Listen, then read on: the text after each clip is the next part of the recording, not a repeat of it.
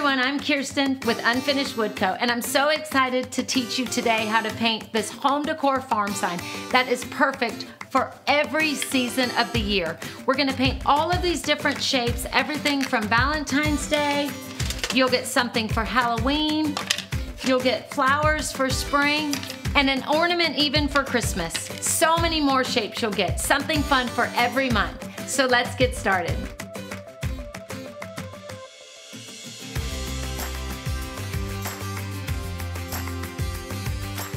So let me show you what we need to get started. So the first thing you need is your home wood sign, and then there's two unique ways that you can order your shapes. So there is a basic set that you get something for every season, but it's a little bit more basic. A star, a pumpkin, you get a cupcake, you get a flower, you get an ornament, and you get a heart.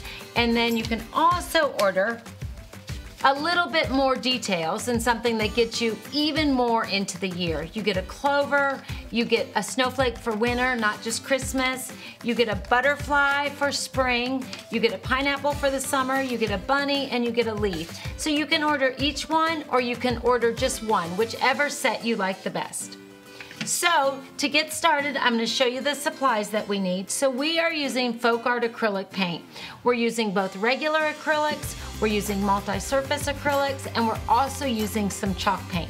The great thing about the folk art is it all works together, so use the colors and the paints that are best for your home decor. So you're also going to need some Velcro dots. You're going to need some stencil tape or some masking tape. Always a piece of sandpaper. Now this is a cute little technique that I'm going to teach you guys. You need a little scrap piece of wood. It doesn't need to be this size, it doesn't need to be exactly this, but just a small little scrap piece of wood. A paper plate and some paper towels, some clean water, and then for brushes, I always like to say, have just a variety of brushes. You want to have a big brush, a small brush, and a medium brush, so you use what's most comfortable for you.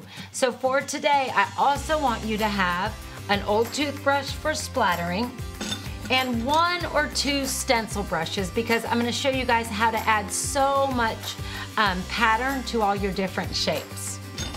And the other thing, so I am going to be using a home decor stencil, which is just this cute little flower pattern, but I want you guys to have one stencil that you like, whether it be floral, whether it be a background, but just a stencil pattern that you like that I can show you how to add some pattern to your shapes.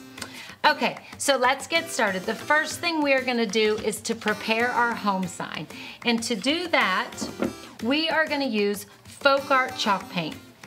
This is my favorite paint. It's great for any wood surface. I'm using black. And all I'm going to do is I'm going to use my bigger flat brush. I am going to dip directly into that bottle, and I am just going to completely base coat my wood sign.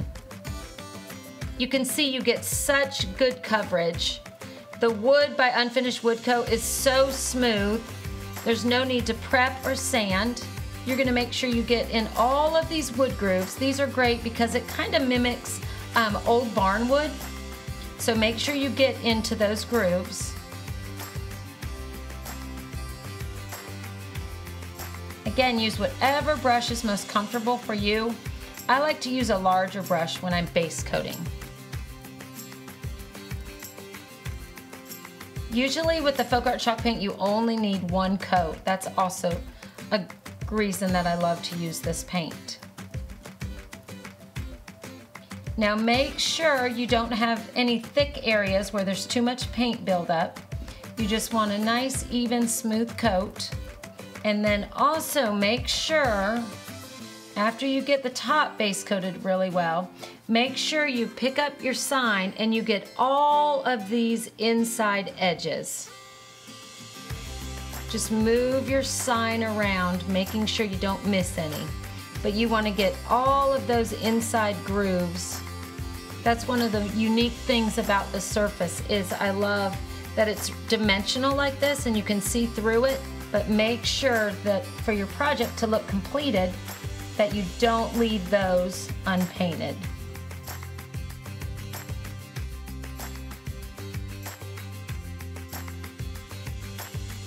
So now that your sign is totally painted and dry, what I want to do is just run a medium grit sandpaper over it. It just kind of softens out the edges and brings everything together.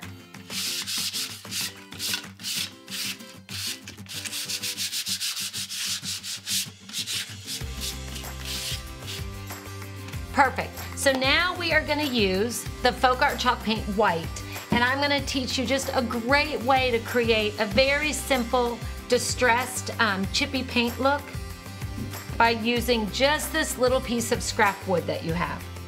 So we're going to put a little bit of the white chalk paint onto our paper plate. You just need a little. And then using your little piece of wood, you're going to pounce into the paint and then next to the paint, removing some of that off of the wood. You want a lot of paint on there, but you don't want so much that it's clumpy and drippy. So into your paint and then off onto your paper plate. So the key to using this little block is, you want to have a very light grip and you want to work in the direction of your surface. You don't want to go back and forth like you would with a brush. You want to go with the edge of your surface and very light-handed, and you want to just skim across the surface. So this is loaded with the chalk paint white, and I'm going to start right here on this edge. I'm going to stay flat with my surface, and I'm just going to lightly touch down and skim across the edge of this sign. You can see how the block jumped back and forth, more paint, less paint, but it makes it look like that paint has chipped off over time. I'm going to do the same thing with these great grooves that make it look like an old piece of barnwood. I'm going to just lightly skim, picking up paint as you need it. Lightly skim along these grooves. There's the second groove. And I'm just going to lightly place that on there and just skim in the direction of the cut, letting the block do all the work and apply paint very randomly so it looks weathered. I'm going to do the very same thing in the very bottom edge of my plaque, picking up paint as I need it, but not too much. A little bit on the other edges. And then very lightly, I am going to go around the openings where the letters were cut. You don't want to outline it exactly, you don't want to mash it down, but you just want to let that block bump up against the edges of the letters in a very random loose pattern. You can see as paint comes on and off the block, you can see that it allows more paint to be applied or less, but it creates that beautiful chipped, weathered look with just very little work. So now we're gonna let that dry. So now that your sign is painted, I'm gonna set that to the side. Now I wanna show you guys with just a few really basic techniques, how easy it is to paint all of these different shapes. Those are using just the same stencil, using some splattering, which is our toothbrush. This is the same stencil as you see there. Again, some splattering, that cute little block technique. All of these shapes with just some very basic techniques. So much that you can do, quick and easy. That's using the block, that's the same stencil there, there, even there and there. Actually, it's even on the pineapple. So don't be intimidated, there's a lot going on here, but I'm gonna show you guys how easy it is to create all of this for your home decor sign. That's perfect for all year round. All right, so the first thing we are gonna do is we are gonna base coat all of our wood shapes. So I'm just gonna base coat 2 of our shapes just to show you how easy it is to base coat. For the ornament, I'm gonna use just regular Folk Art acrylic Jamaican Sea, and for our heart, I'm gonna use regular Folk Art acrylic apple red. These shapes are laser cut, they're so smooth, and the wood is perfect for base coating. There's no prep required at all. So I'm gonna just squirt a little bit of the red onto my paper plate. There we go. And a little bit of the green onto my paper plate. And using my medium brush, I'm just gonna base coat. A little tip that I like to share when painting these laser pieces is you don't need to paint the edges because the dark edges are just so beautiful. The wood is so nice, it paints with just one coat. There's no need to base coat, sand, or prep.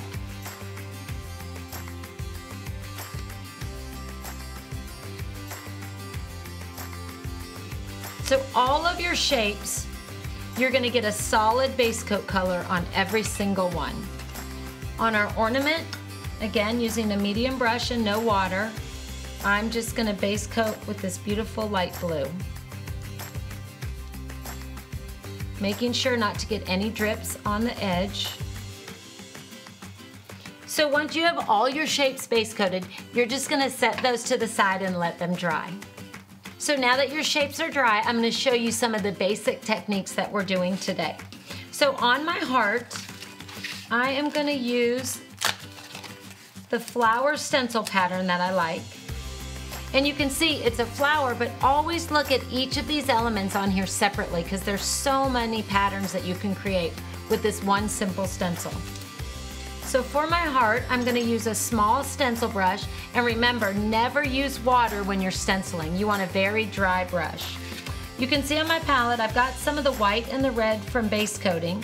I'm gonna just pick up a little bit of the white and a little bit of that red, and I am just gonna blend that together till I get a soft pink color. Still adding no water. And once I have the color that I like, I'm gonna remove some of that paint on my paper towel, and then I am just gonna position my stencil only using this cute little flower that's the center of the stencil design.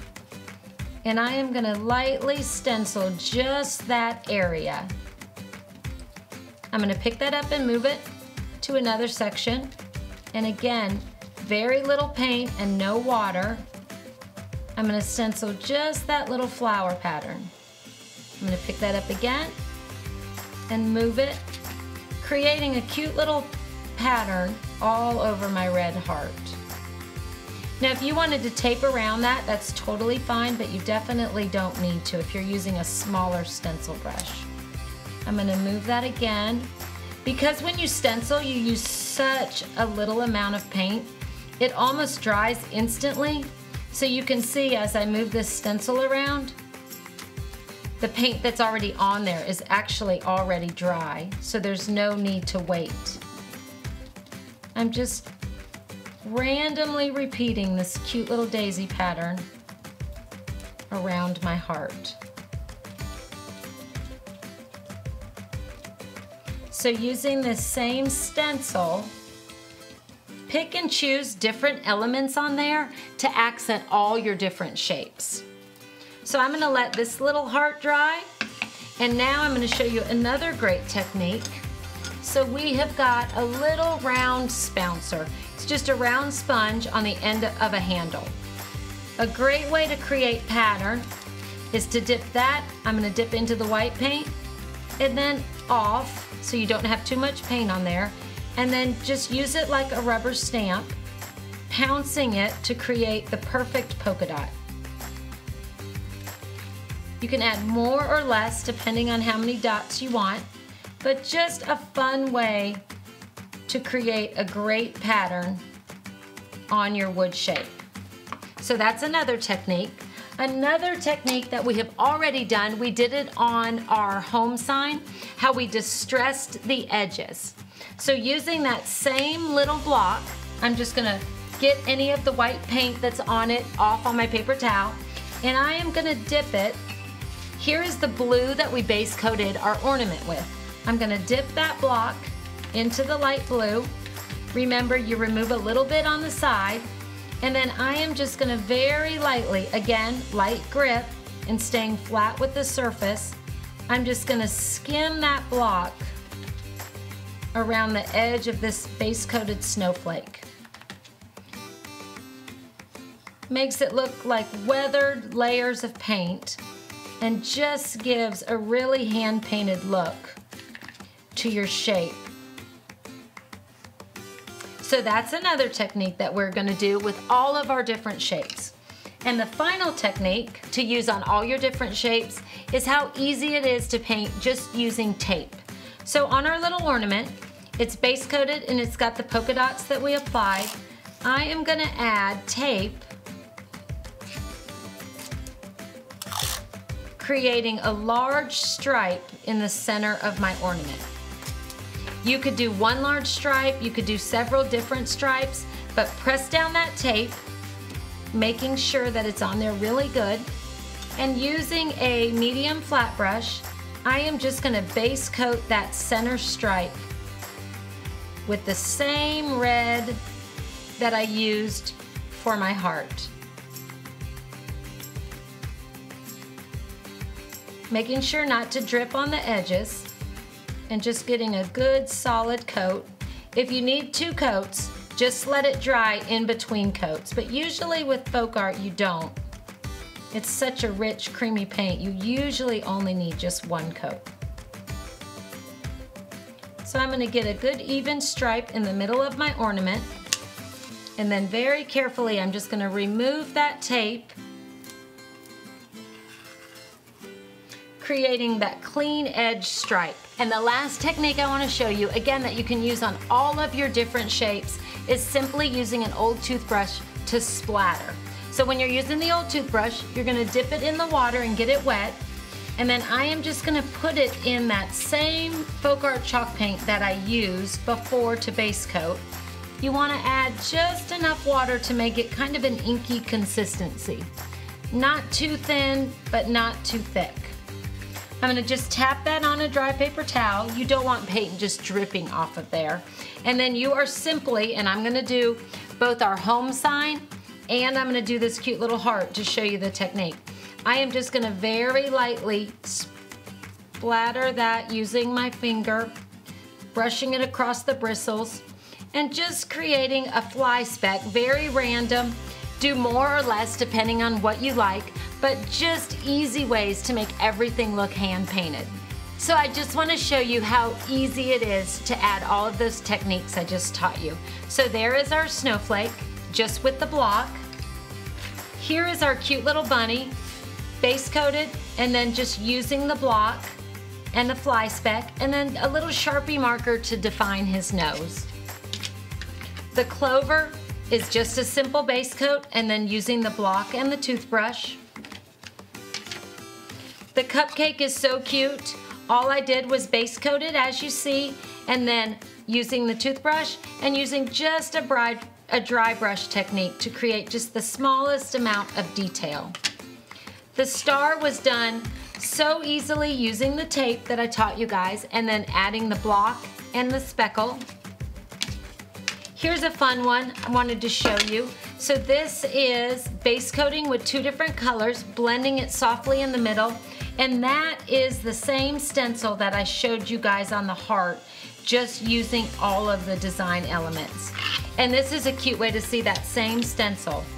Base coated a purple, and this is again that same stencil, just using different elements and different colors. There's the heart. It went from base coated to just a few little elements and it looks hand painted. The pineapple, we just used the block, we splattered it, and then this is just a little dry brush using that round spouncer. The flower went from a pink base coat and again using that same stencil and the block. And then the ornament that I showed you, I added a little touch of glitter and I used that same stencil. So just have fun with just a few simple techniques. And then here's our pumpkin. He went from a solid base coat. I used a paint marker to define his face. And then that is that same block technique that we've been using the whole time. So those simple techniques, and you can create so many fun patterns on your shapes, perfect for all season. Now I want to show you guys the last little tip when you are adding your elements to your sign. Okay, so you guys are gonna use the Velcro dots. My best tip for using these is cut your dots apart, making sure that you've put the two ends together. And rather than putting your dots on the back of each shape individually, because what will happen when you attach that to your house or to your home sign, each dot will be on a different spot on your sign and it will not hang straight. So what you want to do, just a simple little secret, is you want to take off the back, revealing the adhesive on your first Velcro dot. And you want to put that on the back of your basic shape. And you want to leave the other end of your Velcro on there and only remove the adhesive. Then with the adhesive exposed, you want to center that on your sign where you want that to be, and you want to press down, getting both dots attached to the surface. Once you've done that, you want to pull off your pumpkin. The dot is on it, and then there is a dot in the perfect position on your home sign. So now for every other shape, what you want to do is you want to put the coordinating Velcro dot onto your home sign, not onto the back of your shape. Then you want to remove the backing of the adhesive, and you want to press your wooden shape, position it and center it, and press it onto the Velcro adhesive. And then you want to remove it. What it does is it puts the Velcro in the perfect place so that everything hangs perfectly. I'm going to show you guys with one more. I'm going to take the opposite end of the Velcro and I am going to put that on the home sign, not on my shape. I'm going to cut that off and I'm going to remove the backing to expose the adhesive. And then taking my pineapple, I am going to position that where I want it to hang on my sign, press down, and then remove that shape. Again, it puts the Velcro dot exactly where you want it so that it hangs straight for all the seasons throughout the entire year. For more ideas and projects, go to unfinishedwoodco.com. And if you liked today's video, please subscribe. We've got more videos to come.